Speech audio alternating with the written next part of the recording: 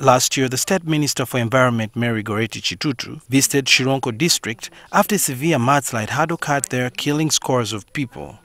During her visit, the minister warned residents in these disaster-prone areas on the slopes of Mount Elgon to vacate them.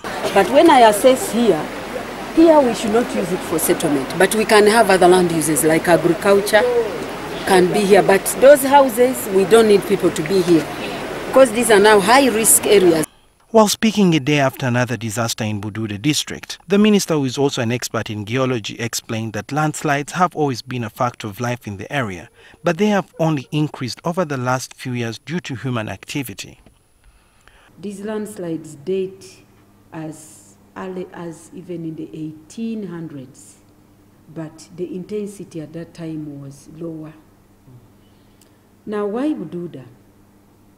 It is through the geological processes that we have Buduuda very sensitive. It is one of the most sensitive zones in the whole of Gisu region. The minister also further reveals that rain is the main trigger for landslide and that the growth in population in the areas and increased human activity have made it extremely hard to mitigate against the occurrence. The triggering is rain. When you don't have rain, you will not get a landslide. Then we have the preparatory factors, those which enable the landslide to occur. So these are steep slopes. Then we have the soil types.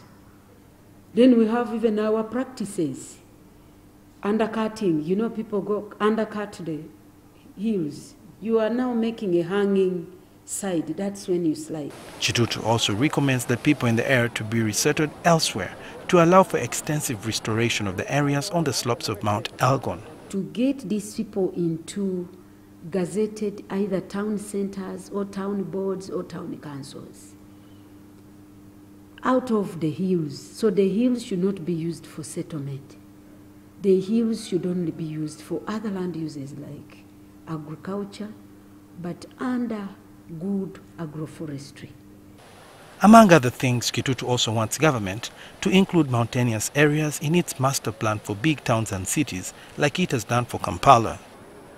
At least 40 people have now been confirmed dead following mudslides that occurred on Thursday afternoon after River Sume burst its banks in Buduuda district. The search for several other people and families who are still missing is still going on and has been intensified. Suhail Mugabe, NTV, Weekend Edition.